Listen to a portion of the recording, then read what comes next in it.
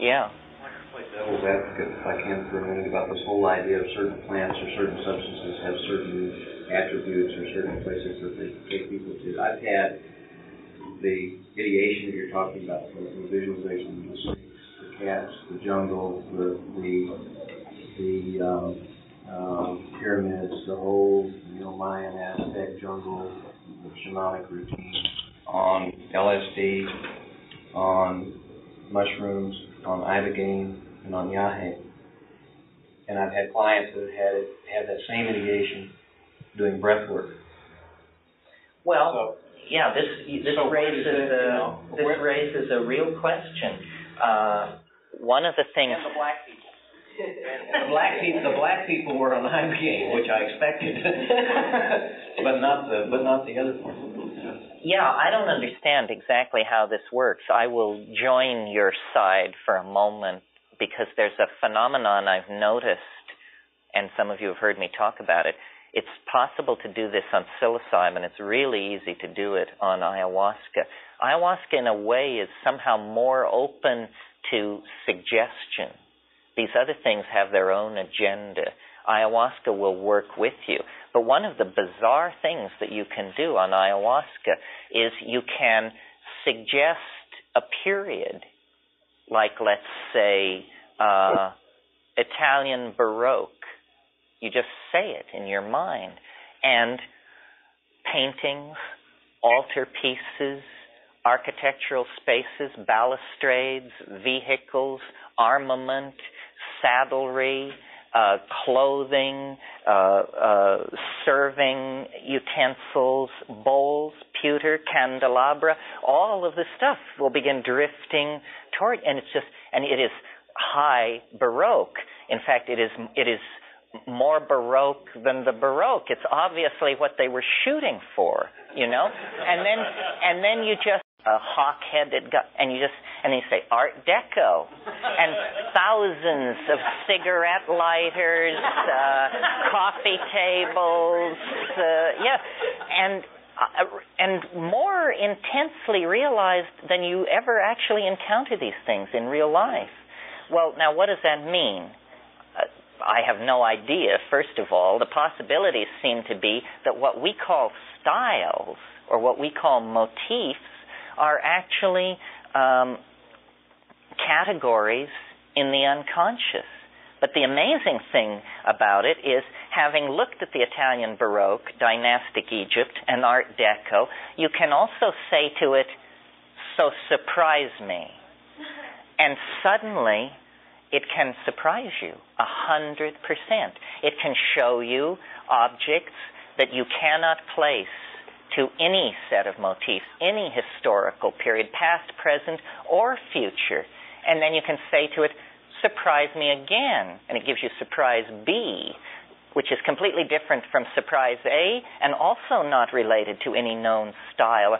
So then you say, well, are styles categories in the unconscious, and how many of them are there? And what does it mean then for a group of people in 1680 or 1930 to suddenly find one of these places and punch into it? And then another question is there a necessary historical progression, or is it by chance? In other words, could the political world of the 16th century have lived with the design motifs of Art Deco? Could we have had Columbus arriving in America in a ship consonant with the best canons of Bauhaus design? Strange questions, friends. Is there necessary succession in style, or are these things pure chance? So, I don't know, returning to and responding to your demonic advocacy, it may be that going to Tikal preconditions you, that pushes the button, and then when you take the psychedelic, you discover that the the classic Mayan button had been set, and then you find all this stuff. It's a little more bewildering to have it happen in your living room. So, my feeling about it is that those experiences are available to anybody and in various states and there are various ways to get there. And I don't feel that it's mutually exclusive to say that some substances do seem to have a certain predilection for certain kinds of experiences. Now, I've had both feelings about it. That range of experiences, that band of experience is available, and some things are more likely to put me there than others. Well, LSD is a relative of morning glories. So if you got Mexican imagery off LSD, that would be understandable. It may be that all the indoles resonate together. And, Rupert's fond of saying the morphogenetic, or the thing which is most impinging on the present, is the immediate and most closely related past. But also impinging is the related past moments and the related contingencies. Perhaps all of the indoles can access each other. One thing that I've done on psilocybin, and you might try this. This is an interesting experiment. Once you get it up and running smoothly, then you can say to it, be MDMA. And it will be it. And you can say to it, be LSD. And it loves to do imitations of other psychoactive drugs. Well, I don't know. I don't think you can say to MDMA, be DMT, and it will move. You hope not, don't you? And it would move over into that space. But see, obviously, it's some kind of freely commanded modality in the psyche with which we can have a relationship if we will but evolve a control language and a dialogue. And it remains mysterious.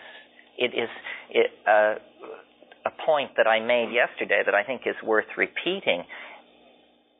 The psychedelic experience is the beginning of the spiritual path. That's why it's not important that yogins claim that they can deliver you the psychedelic experience, because it begins with the psychedelic experience. And then you go from there. I said something like this a few weeks ago at the John Ford Theater in L.A., and this guy got up and said, so why don't you take more? Which I think is a very interesting question. Very valid for me personally. And the answer is our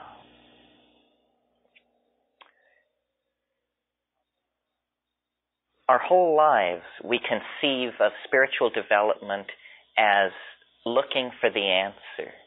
Is it Taoism? Is it diet? Is it Tantra? We look for the answer. And I think we have become so accustomed to looking for the answer that it's never really entered our minds what it would be like to find it. To have it, yes. And once you come face to face with these psychedelics, the trail ends that you have found the answer. Not because perhaps because you're smart, perhaps because you're lucky, perhaps because you deserved it, perhaps because you hang out with the right people. You have found the answer. Now the question is, what the hell do you do with it?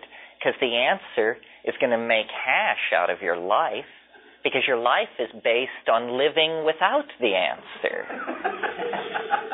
So suddenly, it's not, I want to be an enlightened being, I want to be a shaman, I want to be a Taoist, I want to be a yogi. Be it. See how you like it. So the answer to the question of why don't I take more is because I'm attached, basically. It is entirely my own attachments that now impede my spiritual growth. Nobody's holding me back. Nothing is holding me back except my sense of the awesomeness of what is now possible. And this is true of everybody who reaches a certain point. Think of the Taoist sage on Cold Mountain who has been up there in the fog and the mist and the rock escarpments for 30, 40, 50 years. And the people in the village occasionally mention him to each other and say, is old Fu Si still alive? Has anyone seen him recently? And someone will say, oh yes, I saw him 3 years ago across a valley gathering wood, but when I approached, he ran further up the mountain and disappeared. To be Fu Si is entirely possible, to actually attain what we have previously thought of as unattainable spiritual accomplishments.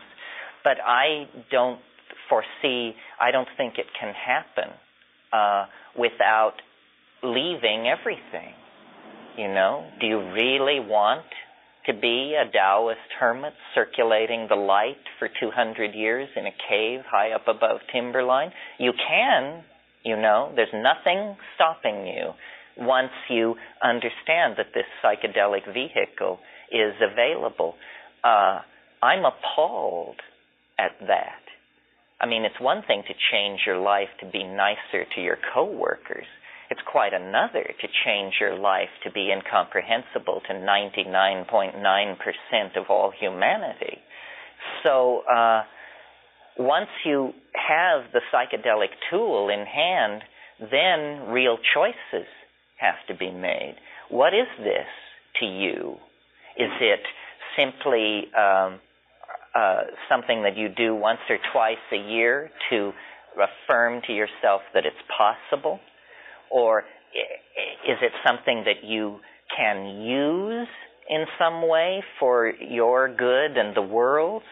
That's sort of where I have come to rest, and I hope it's not a delusion.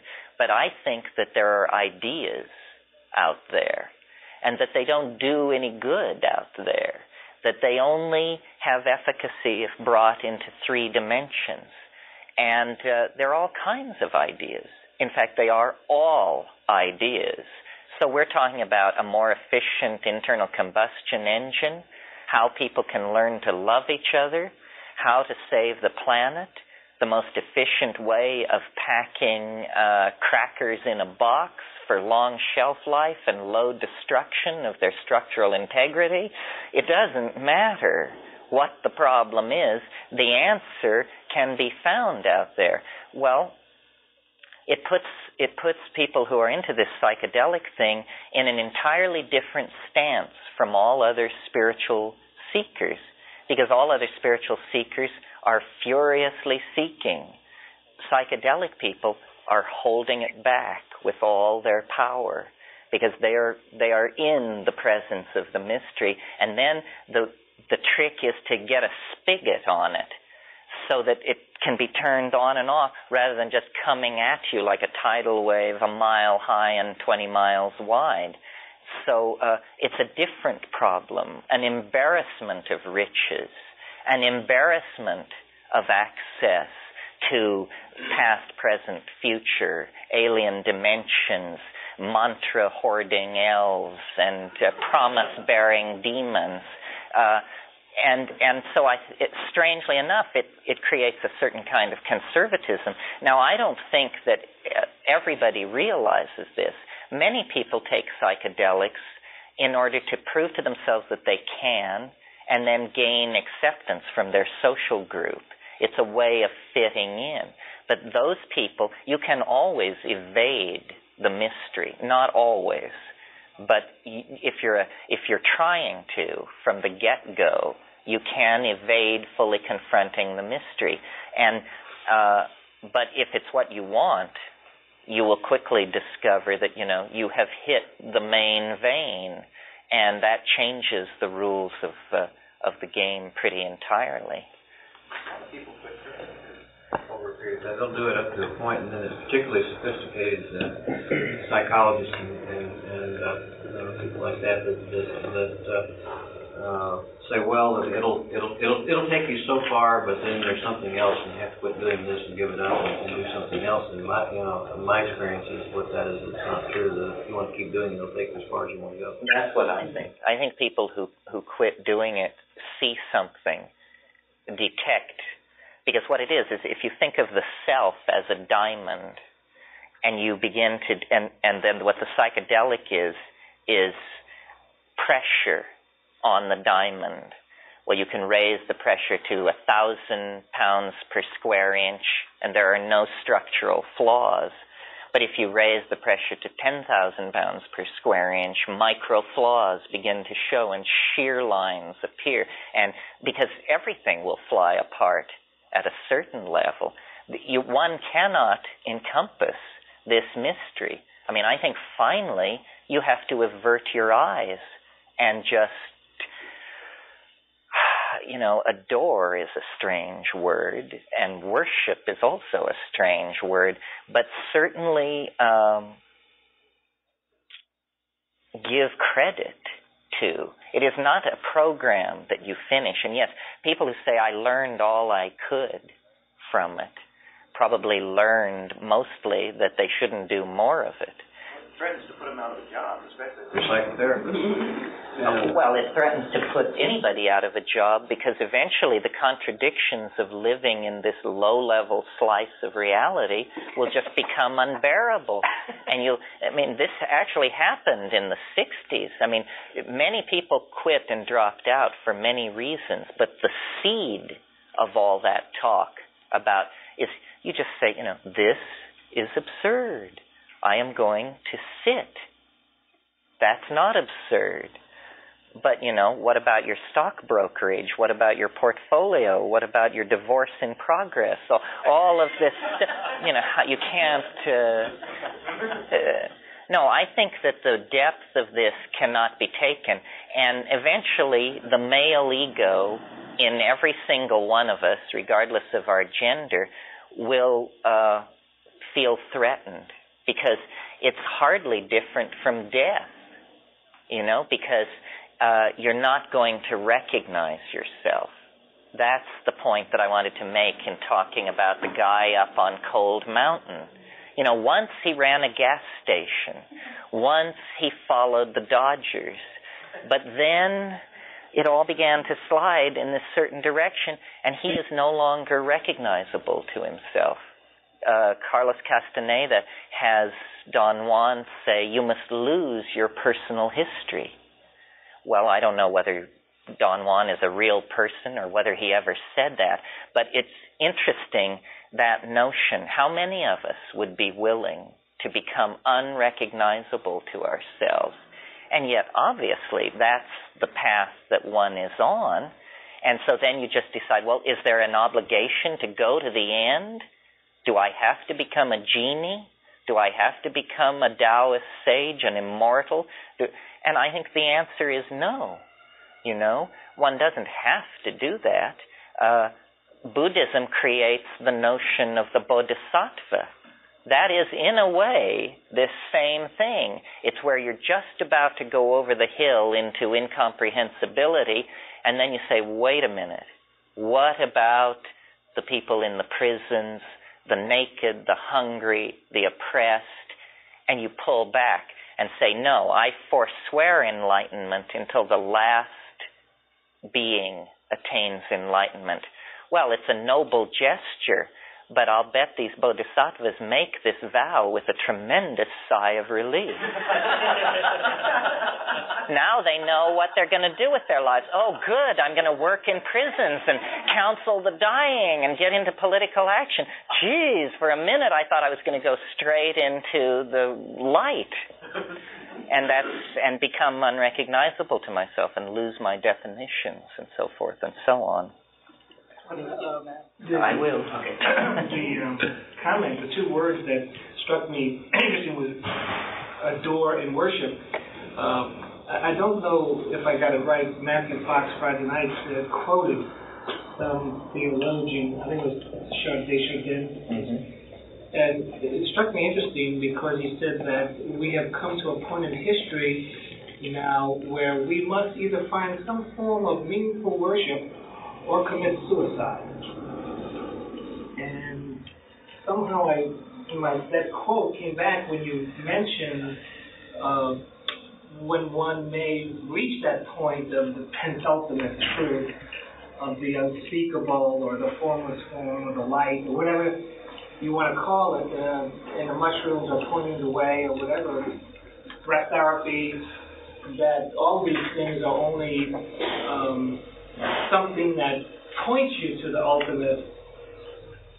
And when you get there, it moves into the adoration and the worship level, which, interestingly enough, as I say, coming from a mode of being a recovering Catholic, I could never find in any kind of religious community and didn't want to join a monastery for that purpose.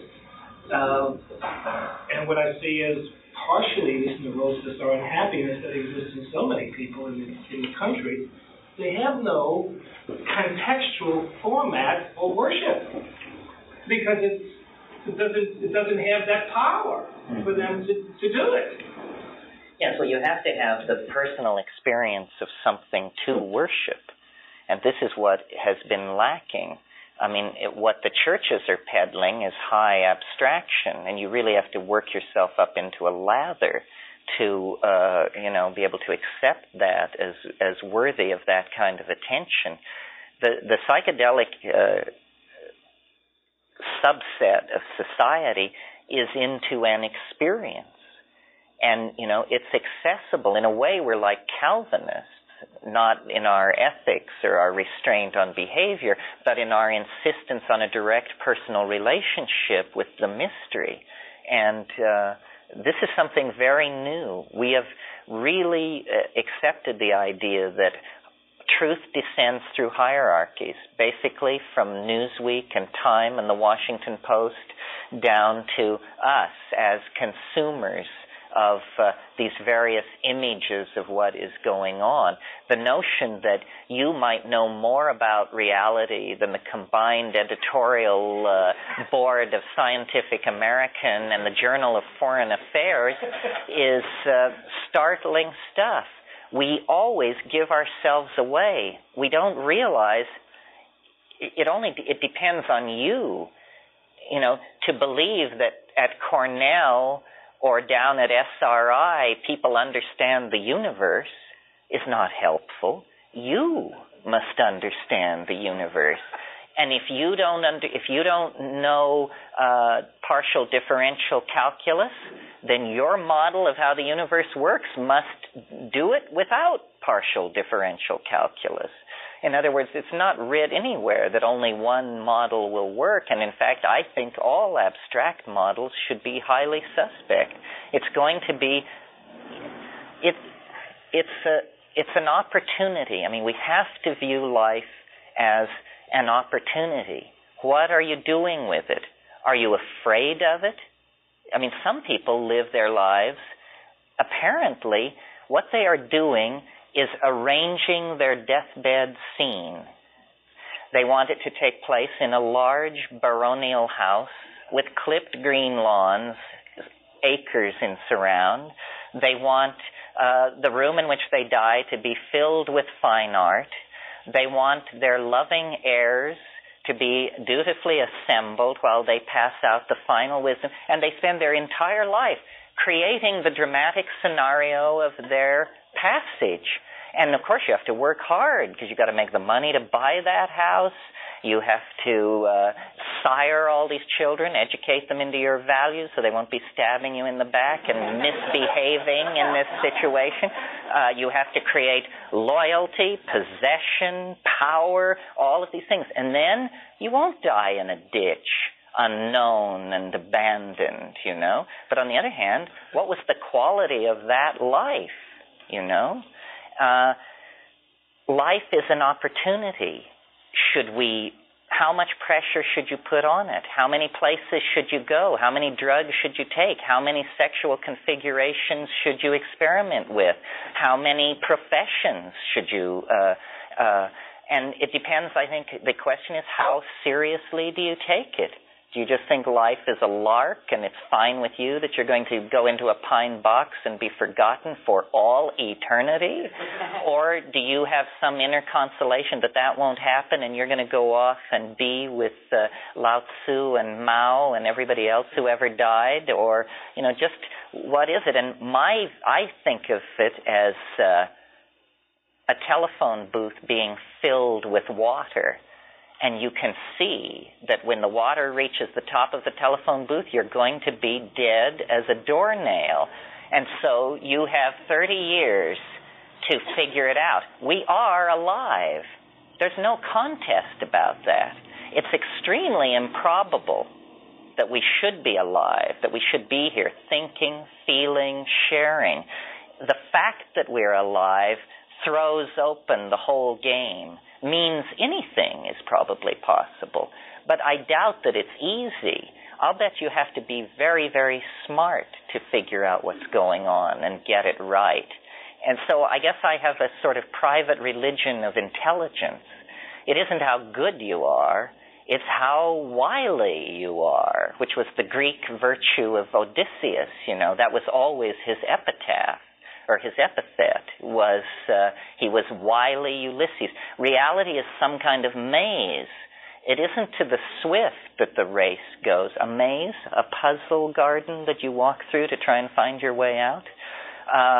The race isn't to the swift, it's to the thoughtful, the careful, the one who can tease it all apart. Well, for puzzle solving, the psychedelic is this tremendously powerful tool because it extends the domain of mind, and that's what's necessary to make it go. Okay, moving through these things and discussing dosage, probably in order of the likelihood of your encountering them. Mushrooms, I feel that people who weigh around 140 pounds should take 5 dried grams. This is a stiff hit. This is a committed hit. There will be difficult moments in a 5-gram trip, but on the other hand, certain questions will be solved forever for you because you will validate the existence of this dimension. You will see what your relationship to it is. I don't believe in diddling with these things. The people tend to take tiny amounts, thinking that 1/10 of a dose is 1/10 of an experience. Well, that doesn't work like that. I mean, half a dose can be no experience at all, and a full dose can feel like 10 of these experiences.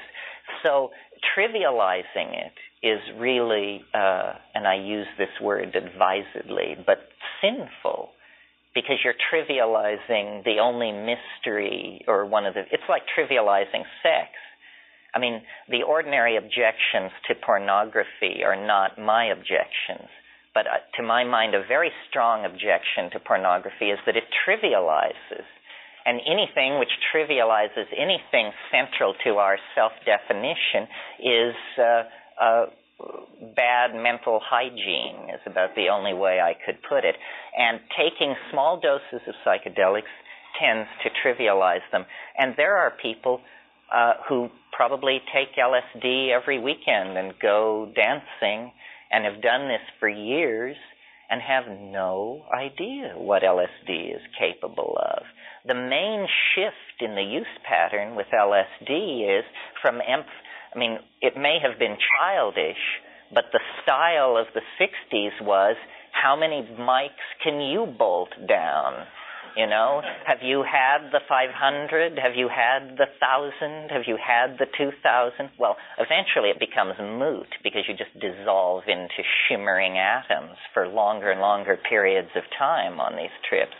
But the modern approach, which is how little can you get away with taking and still be one of the gang, is even more insidious, because then people feel capable of talking about these things. And, there are people who feel that their opinions on the psychedelic experience should be weighed very carefully who have only taken MDMA. Well, listen, I've got news for you. I mean, that is to the domain we're talking about like a broken tricycle to a Testarossa Ferrari.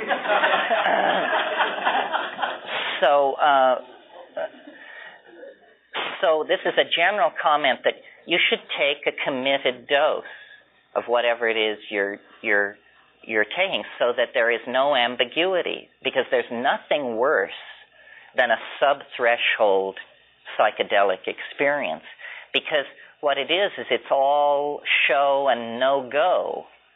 You know, you feel the CNS activation, you feel the keyboards light up, everything comes on, you start down the runway, you pick up speed, you pick up speed, and then you come to the end of the runway and taxi back to the hangar, and, you know, well, that was not a flight to Boston, that was just clogging the traffic pattern. So committed doses, and then because you're going to take a committed dose, inform yourself of the medical and pharmacological chit-chat on the matter so that you can feel reassured, you know, and talk to a heart specialist. Questions like, if my heart is pounding, does that mean I'm having a heart attack? What is a fibrillation, and how will I recognize it? Because you can have very odd feelings and not be in any danger whatsoever, you know, and your heart can pound. It's made to pound.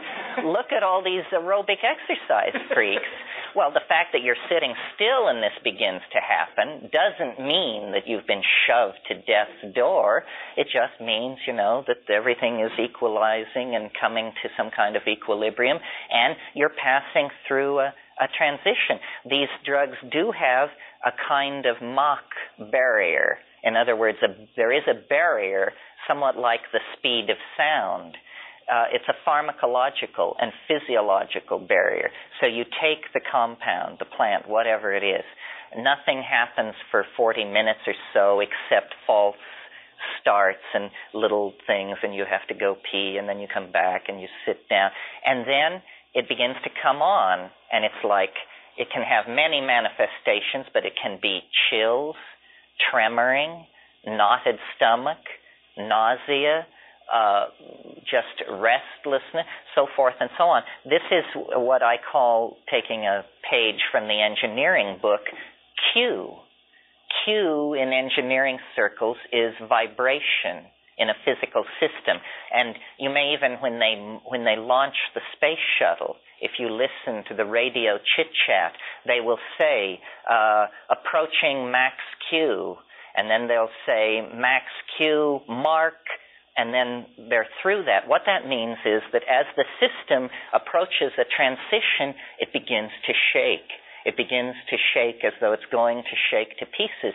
And the Q forces are building on all the air surfaces, the airframe. Then you break through that, Q falls to zero, and you're in the cool, main engine cutoff.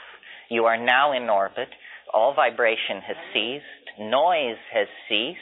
You are in orbit. You are weightless. You are there. It's different. Now you shut down all these switches related to the launch procedure and begin to set a course through a different kind of medium, a medium characterized by smoothness, stillness, and that sort of thing.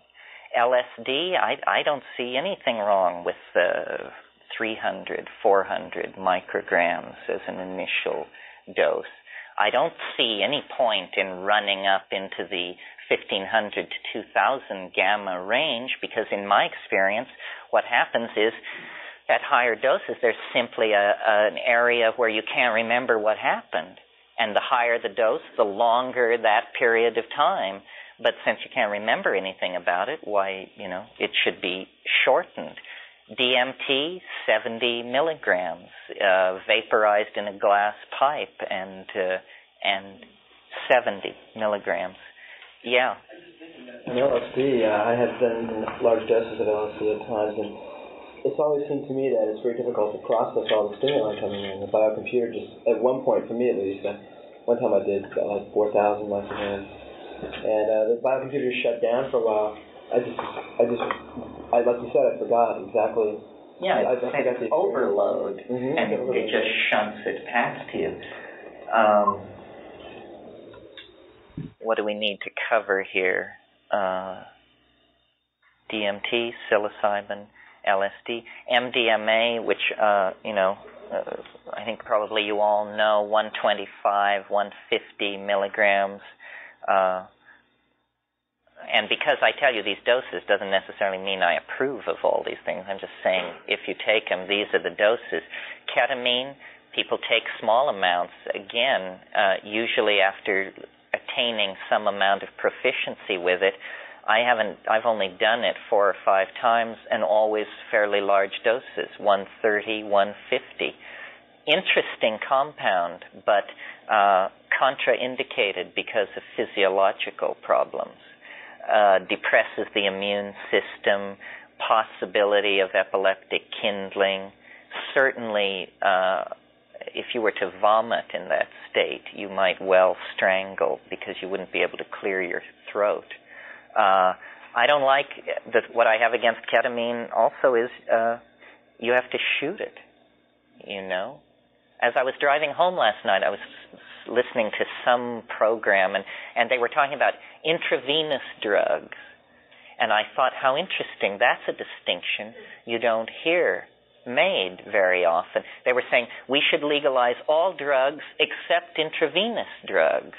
Well, so that's, of course, morphine, cocaine, heroin, ketamine, steroids, I suppose, like that. That's an interesting distinction, operationally. Yeah. You can harm ketamine, can't you? You can, but I would, I've heard that it's dangerous because... Yeah, it's IM, not actually. Yeah, it's IM. It's IM. When they give it as an anesthetic, they give it 600 milligrams IV push, which must be just like being struck from behind by a freight train. I'm sure you never know what hit you. I mean, imagine an exploratory dose is 100, let's say, IM. They're talking about IV directly into the vein, 600 push. That means pressure on the feeder, so it's just like a high pressure filling of your gas tank. You would never know what hit you.